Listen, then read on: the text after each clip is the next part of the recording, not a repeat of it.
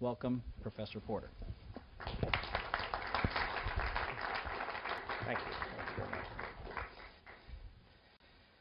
Well, thank you. Thank you very much for that. And I should get a copy of that. I don't think I could have written that better myself. I don't think I wrote it. But thank you for the opportunity to be here. And Stephen beat me to it. I was thinking I was going to be the first person to present a paper that actually followed the title that's in your brochure. But Stephen did beat me to that. I will be giving a paper on Paul and the process of canonization. Actually, this is my second sort of kick at the proverbial can in this. I edited a book called The Pauline Canon. I did an essay in that on the development of Paul's canon. And the book got very good reviews. Of course, what would you expect me to tell you? But it did, really. Except that for my essay, sometimes people pointed out that it was an excellent survey or whatever of the evidence. But I had hoped to do something a little bit more than that and to actually make a positive and constructive proposal. And that seemingly got a little bit overlooked. And so I want to take this time to basically not repeat what is in that essay as an encouragement to you to mortgage your house and buy a copy of this from Brill. But instead, I will just briefly summarize a couple of the views that I present there and then go into a little bit more detail on two positions. One is by David Trobisch, and then the kind of proposal that I am putting together here. But my paper really does address this issue of Paul and the process of canonization, or perhaps better, the relationship of Paul to the process of canonization. And if you want to remember the previous paper, Torah, Torah, Torah, there are three parts to my paper as well. And the first Torah would be some background material. The second would be David Trobisch's proposal.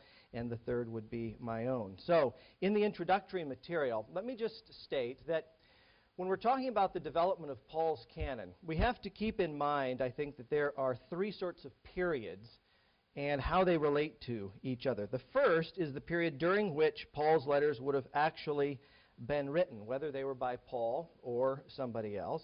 The second period is the period during which the letters would have been gathered together into some kind of a corpus. And the third is the period of transmission, during which time these texts and these letters then were firmly established and used by the church. Now the question becomes, how much overlap is there and what span of time do these three periods extend over? And I, in my third, will make a proposal, my third section, that these three periods actually overlap far more than some research has indicated and over a shorter period of time. Now, if I had a lot more time, I could go into some of the better known and already discussed theories of the formation of Paul's canon. Let me just give the four of them to you very briefly. You're probably familiar with some of them. If not, perhaps it'll be something to spur you to think a little bit more about them. Lee mentioned a little bit earlier today about Theodor Zahn.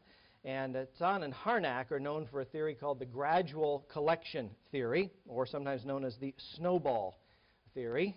And that means that there was a gradual period of time, kind of like a snowball gathers its snow together, that the canon was formed over this period. Many of you will be familiar with another theory by Goodspeed, and then Goodspeed and Knox, and that's called the lapsed interest theory. The idea there was that after Paul got done writing and dying, people had kind of forgotten about him, and there was a period of lapsed interest. Book of Acts was written, and then somebody said, you know what we really need to do is gather this guy's letters together. A third view is the composite view, or sometimes called the composite anti-Gnostic view of Walter Schmidtals. Basically, Schmidtals, if you know anything about him, believes that no letter can be taken at face value. Every one of them is a composite of many, many fragments, and he argues that we have a very complex set of lots of different bits being brought together. And the fourth is the personal involvement theory. Personal involvement, like Charlie Moll would suggest Luke, and Donald Guthrie Timothy, as some of these peoples who were involved possibly in bringing the letters of Paul together. But I'd like to pick up then for my second major section with a form of involvement theory, and it's called the Pauline involvement theory, or Trobisch theory. And Trobisch concentrates upon the first four letters and Paul's possible personal involvement in them. If the theory of an early personal involvement by a close associate of Paul has merit, and many of these theories that I just went breezingly through would make that kind of a suggestion, Paul himself could also have been involved in this process, Trobisch suggests. And this is not a new idea. In fact, working about the same time as Trobisch, a man named Richards argues that Paul used a secretary, much like Cicero used his secretary, Tiro. Hence, Paul had copies made of his letters, and these letters constituted the origin of the Pauline letter collection, possibly then assembled by Paul's secretary, Luke. Trobisch, however, adds some significant detail to justify this position. So, for example, Trobisch notes that many of the early manuscripts, especially the early codexes, follow essentially a modern canonical order. However, P46, the oldest of the Pauline manuscripts, arranges the Pauline letters essentially according to length. Hebrews is the one book of the Pauline group that varies regarding ordering, which Trobisch takes to mean that it was added later to the 13-letter Pauline collection. In P46 it goes Romans, then Hebrews, then 1st and 2nd Corinthians. Trobisch further believes that the common form of title of the Pauline letters implies their having been gathered together under the name of Paul. And he also posits that the overall arrangement of the letters is based upon the addressees, with the letters to the church congregations preceding the letters to the individuals. And they were being placed in order by length within these two groups. Now, what do you do with 1st, 2nd Corinthians? He argues that those to the same person or place were kept together as well. Now, Trobisch also claims to establish that Romans to Galatians is a single literary unit, and that, quoting, "It is highly probable that this old collection was edited and prepared for publication by Paul himself." This, he contends, was the first stage in a three-stage process. He believes that Paul edited these 4 authentic letters so that as to unite them together in terms of the thought and amount of personal detail included. The second stage is expansion of the corpus, and the third, comprehensive additions.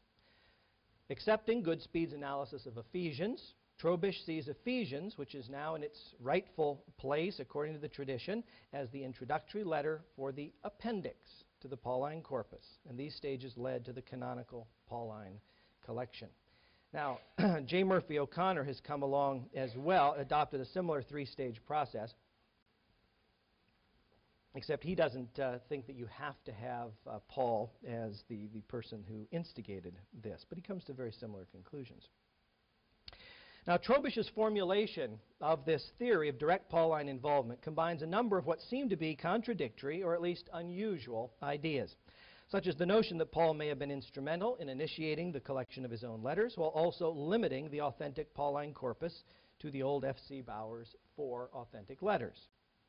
One of the major issues is how Trobisch suggests that Paul instigated the collection of his letters. Trobisch introduces the idea very subtly. Having noted the 3 purported stages of development of letter collections, and working backwards, Trobisch suddenly concludes by claiming that it is highly probable that Paul was responsible for stage 1, the authorized recensions. This is posited rather than proved, but as Murphy O'Connor has shown, Paul's direct involvement is not necessary to a theory of stage development such as Trobisch proposes based upon ancient canonical lists. There's little to no direct evidence to promote this idea of Pauline involvement, except the analogy of Cicero and Tiro. However, as Trobisch notes, Cicero makes an explicit claim regarding the gathering of his letters, which Paul does not make in the letters that Trobisch recognizes as authentic. Furthermore, the analogy of Cicero is instructive. Cicero's known collection, the one that Trobisch refers to explicitly in his work, consists of letters of recommendation, not the purportedly composite letters of 1st and 2nd Corinthians, for example, that Trobisch and Murphy O'Connor argue for. There's a further difficulty in Trobisch's distinction between public and private letters. Trobisch apparently needs to claim that Paul's letters are public letters to show that such letters were kept in copies, as a private letter, he believes, is one that needed to be sent to fulfill its purpose and is never a copy but the original. Not only are both of these specific characteristics questionable, but the entire construct of public versus private letter has been criticized. It's also evidence that even private letters regularly had copies made. Trobisch accepts a fragmentary hypothesis for the Corinthian letters and takes Romans 16 as a cover letter being sent with a copy of Romans.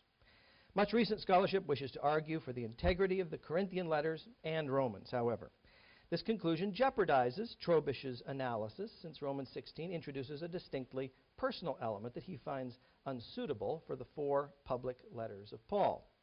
However, there's also much critical scholarship that wishes to see fragmentary letters in the second part of Trobisch's collection, such as Philippians. Trobisch does not explain this later process of formation in any kind of detail, but it would seem unnecessary to have fragmentary letters found in the later pseudepigraphic letters. For Trobisch to admit that there are any authentic letters in the rest of the 13 threatens his theory, since it alters the symmetry that he sees among the 3 major parts. However, the critical consensus today is that at least 7 of the letters are authentic, including 1 Thessalonians and Philippians in the church letters and Philemon in the personal letters.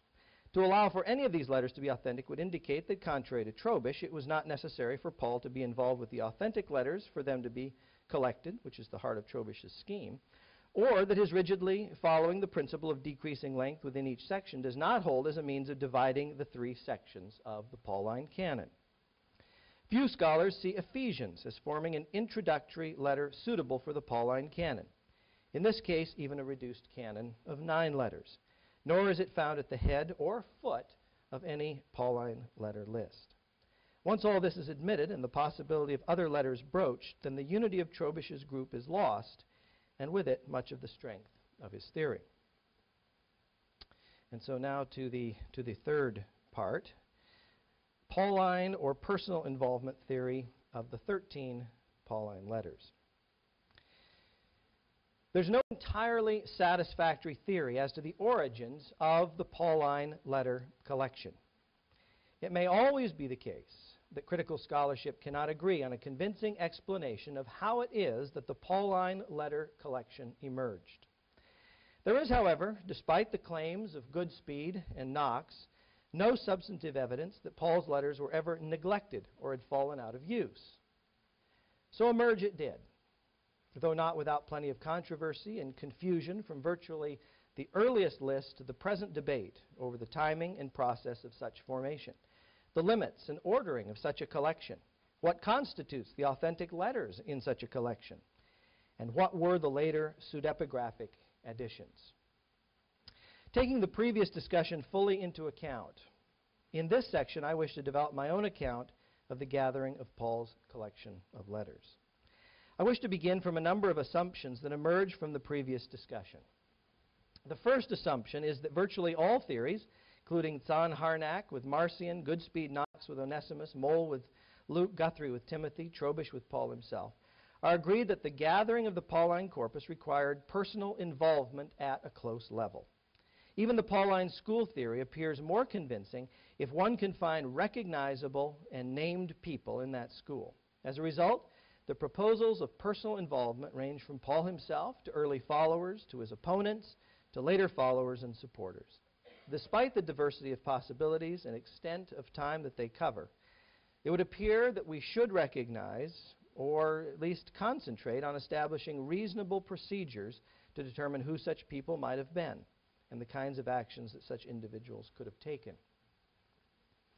A second assumption is that theories that require the least dissection of the individual letters have a better chance of being accepted as probable and of being parallel to the situation of other ancient writers and collectors of their letters, for example, Cicero. The more fragmentary hypotheses, it seems, offer less ground for establishing firm conclusions, whether these are in terms of Schmidtall's fragmentary theory with 6 Corinthian, 1 Galatian, 3 Philippian, 2 Roman, and 4 Thessalonian letters, or Trobisch's theory with 7 Corinthian and 2 Roman letters, but no other fragmentary letters. This is especially seen in dealing with the Corinthian letters. The fact of 2 and only 2 Corinthian letters is a strong argument against extravagant multiple letter hypotheses. This says nothing about how such fragmentary hypotheses are arrived at. A third assumption is that whenever it may have happened, the letters were probably gathered in a particular place. As we've noted above, the places proposed have included a number. Let me repeat them. Here it'd be Rome, Smyrna, Antioch, Ephesus, Corinth. These have been proposed by a range of different theories.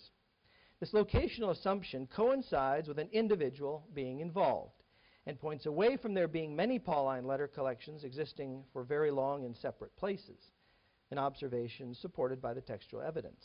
The amount of commonality among the early manuscripts, as both Trobisch and Murphy O'Connor have shown, clearly supports this assumption. The facts, as we have them, make it clear that the Pauline canon emerged fairly early in a form recognizably similar to the New Testament 13-letter canon. P46 is, as Trobisch states, quote, the oldest manuscript of the letters of Paul. This manuscript, which has been dated from anywhere from AD 80 to around AD 200, consists of the following Pauline letters: Romans, I'll put in parentheses Hebrews, 1st and 2nd Corinthians, Ephesians, Galatians, Philippians, and 1 Thessalonians. There are a number of important observations to make. Not only does it have Hebrews after Romans and before 1st and 2nd Corinthians, but it has Ephesians before Galatians. And, of course, it breaks off in 1 Thessalonians.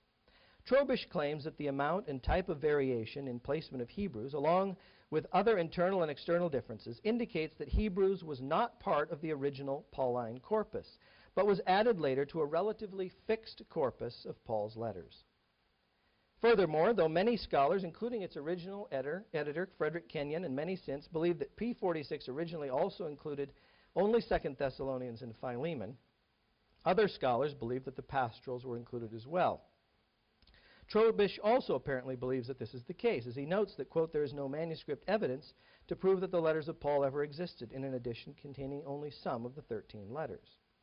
The statement helps to make sense of the fact that there's probably evidence that Paul's letters were known earlier than even P46. First Clement, it's widely agreed, quotes Romans and 1 Corinthians for certain. First Clement also probably quotes Titus, with the possibility of at least alluding to Pauline language found in 2 Corinthians, Galatians, Ephesians, Philippians, Colossians, and 1 Timothy. And I don't think that it can be accidental that all but 1 and 2 Thessalonians and 2 Timothy are possibly quoted or alluded to in 1 Clement. The question of who was involved in the collection of Paul's letters is probably more complex than simply deciding between Paul or some other person or persons. The framing of the question often has the person involved in collection of Paul's letters doing so after the letters had been distributed to their various audiences. This is a possibility, as the geographical distribution of the letters of Paul is not very wide. Even if one includes the pastoral epistles as letters addressed to individuals located in the Asia Minor Mediterranean area, we have all of the letters confined to a stretch from Galatia in the east, probably Roman provincial Galatia, to Rome in the west, with Colossae and Laodicea, Ephesus, Philippi, Thessalonica, and Corinth in between, a distance of roughly 1,100 miles. Most of the letters were sent to destinations within a radius of not more than about 150 miles around the Aegean Sea, all of them places where there were some Pauline supporters. In the light of the traveling possible during that time, it's not unlikely that someone could have gathered the letter collection that resulted, missing out some letters that were either no longer extant or thought not to be of value, perhaps because of their particularistic nature. Such a process apparently occurred early, resulting in the relative fixity of the contents of the manuscripts that contain Paul's letters and their order. The person involved could have been any of Paul's companions and followers, including Luke or Timothy, two who've been suggested. An alternative to the personal involvement in collecting the letters after the fact is the theory of personal involvement at the time of writing and sending. Whereas some scholars might welcome the idea that Paul himself was involved in his letter collecting, as does Trobisch, these same scholars might not wish to limit the number of letters to 4. There are a number of factors that indicate that we need not choose between Paul or others close to him as being involved in the process of collecting his letters, or necessarily limiting the collection to 4. As noted already, scholars for a number of years have suggested that Paul might have made copies of his letters at the time he was writing them with his scribe and missionary companions. This would follow the pattern of many ancient writers, Seneca and Cicero as literary authors who speak of actual letters, not composites made out of the fragments of earlier letters, and Zenon as a documentary writer among them, who made copies of their letters before having them dispatched. This allowed them not only to refer to them in the future, perhaps explaining why 1 and 2 Thessalonians and Colossians and Ephesians, among others, have verbal material in common, but to have them either with them or in the possession of their companions. The only explicit statement in Paul that might give the idea that Paul had something of this sort in mind is in 2 Timothy 4:13, a book that Trobisch contends is not authentically Pauline and can therefore hardly be used as evidence by him in his theory.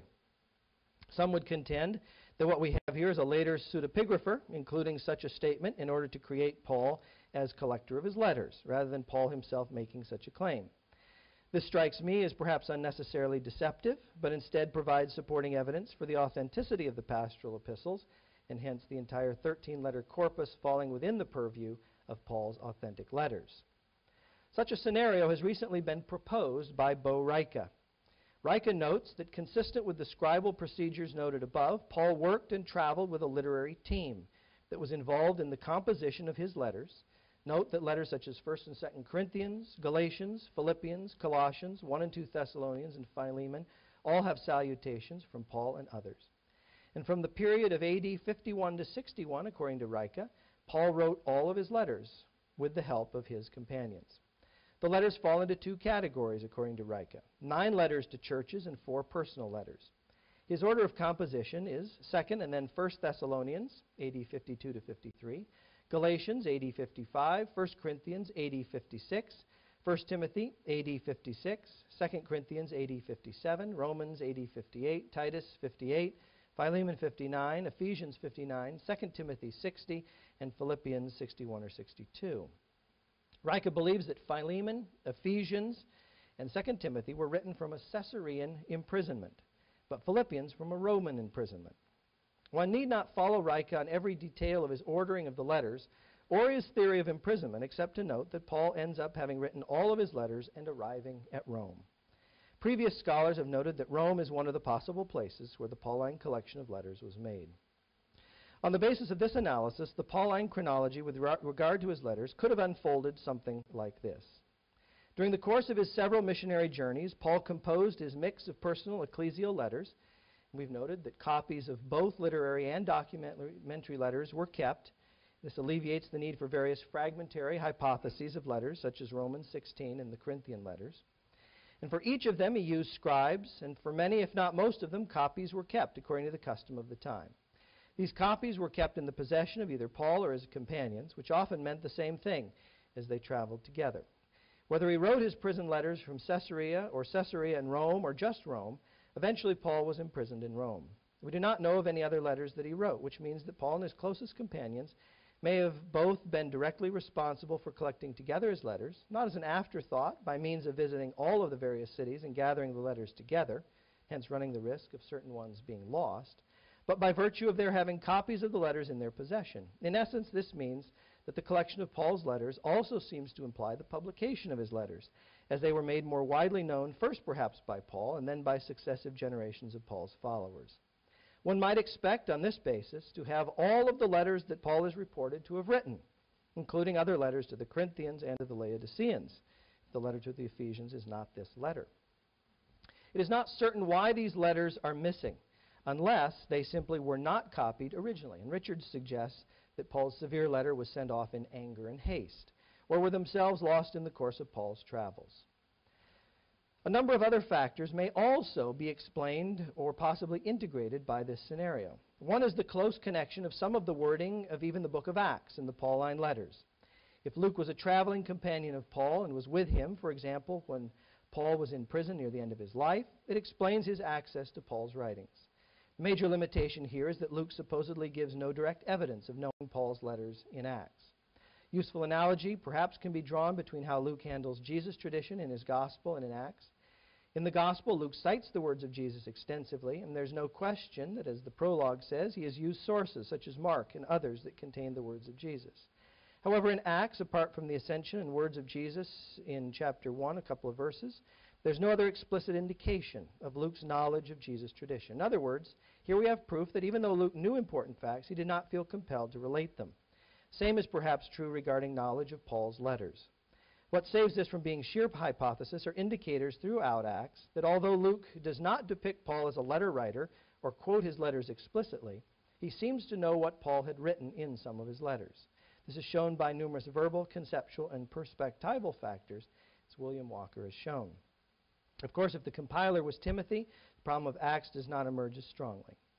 Further, the literary connection between Paul and 1 Peter might be better explained if both of them were in Rome, with the two of them sharing the same scribe, Silas Silvanus. It may also explain how it is that a statement such as is found in 2 Peter 3:16 can be made, which is implied that the author had access to a collection of Paul's letters, that is, that the letters were already gathered together in some way. The scenario of Paul's imprisonment in Rome is also consistent with being able to be involved in such a collection and dissemination process, unless Paul's collection and dissemination took place after his release and before his final imprisonment. Lastly, this scenario would also possibly explain the context 30 years later in which quotation of an allusion to a wide range of Paul's letters in 1 Clement, a letter written to the Corinthian church by Clement from Rome, could occur. If this scenario is correct, it is not surprising that variation in the Pauline corpus occurs within relatively narrow parameters. The corpus of Paul's letters originated in a particular location at the instigation of a small group of one or more people, including possibly Paul and some of his closest associates. As noted already, the variation in the manuscripts that does exist revolves around the book of Hebrews, the alternating of Ephesians and Galatians in P46, some uncertainty over Colossians and Philippians, and whether the pastorals are included. And I've already addressed, I think, the question of Hebrews. As Murphy O'Connor has shown, however, if one does not rely upon only counting characters, but uses other evident ancient forms of measurement, such as the indicated stikoi, the fluctuation in placement of Hebrews is the only real variable. There's otherwise virtual fixity to the manuscript ordering, at least in the early stages. The placement of Colossians before Philippians is understandable, as they are within 200 characters of each other and have similar stikoi in some traditions. In any event, this transposition only occurs in Codex D and a 14th century minuscule. The placement of Ephesians before Galatians only occurs in P46, but this ordering does reflect actual length, with Ephesians 700 to 900 letters longer, depending on whose count is followed. This may in fact be the original ordering. In other words, the evidence seems to point towards consistency in the composition and ordering of the entire Pauline corpus, whether one accepts P46 or not just within three groups of letters. If one removes Hebrews from the Pauline corpus or group of letters, there is a clearly established Pauline corpus that essentially follows the principle of decreasing size from Romans to 2 Thessalonians, what might be called the church letters, then begins again with an ordering in decreasing size from 1 Timothy to Philemon, what might be called the personal letters. So, conclusion. Viewing the Pauline corpus in this way, I think, opens up further insights regarding its actual formation. We do not need to divide the corpus into three groups, reflecting three stages of formation. It is possible to view it as two groups, but two groups each united according to principles of organization and orientation of the letters within it, within a single process of formation. It is even possible that Paul was involved in this organizing process. If the corpus of authentic Pauline letters is the four that Trobisch posits, as I and most scholars think is virtually certain, and as the organization noted above seems to suggest, then Paul's chances of being involved are perhaps increased, as he would have perhaps been the only person, possibly apart from his few closest associates, who would consistently have had access to the many copies produced by his scribes and companions. The only other person or persons who would have had access would have possibly been his closest followers, such as Luke or possibly Timothy. If Paul were not the initiator of the collecting process, and if there were not copies of the letters readily available, then the act of instigating the Pauline collection must have fallen to one of these close companions. As Guthrie says, and as virtually all of the theories that I breezed through, except for that of Goodspeed, acknowledge, there's no evidence that Paul's reputation fell into disrepute. Thus, the collecting process must have involved a close follower or advocate of Paul, who perhaps undertook such action near the end of Paul's life, possibly when he was in Rome, in prison, or very soon after his death. Luke is the most likely figure for such a scenario on the basis of the internal Pauline evidence, church tradition regarding Luke's relation to Paul, and even much critical scholarship regarding authorship of Acts. In any case, there's reasonable evidence to see the origin of the Pauline corpus during the latter part of Paul's life or sometime after his death, almost assuredly instigated by Paul and or a close follower or followers, and close examination of the early manuscripts with Paul's letters and of related documents seems to support such a hypothesis. Thank you very much.